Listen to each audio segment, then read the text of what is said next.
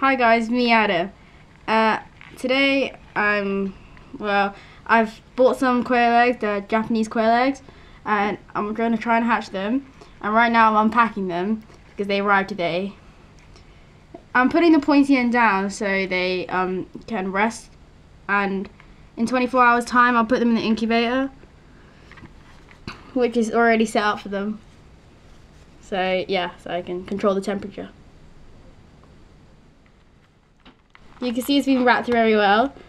It's in tissue, like toilet paper, I think, and it's been wrapped in this.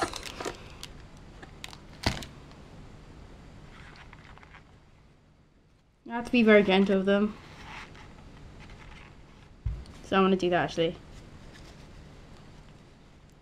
Before they go in the incubator, you have to check if they got cracks or anything, because you have to take them out. Because if you leave them, they will dehydrate, and the incubator as it's quite hot. Yeah, I probably won't hatch.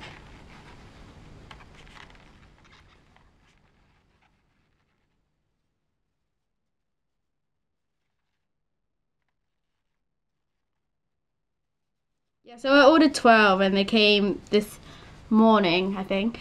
And yeah, and I bought them on Sunday, so it was very fast posting. I hope they're fresh. Okay, so in the next video I'll show you them in the incubator. I got a Brinzy mini incubator ready set up. So see you in the next video.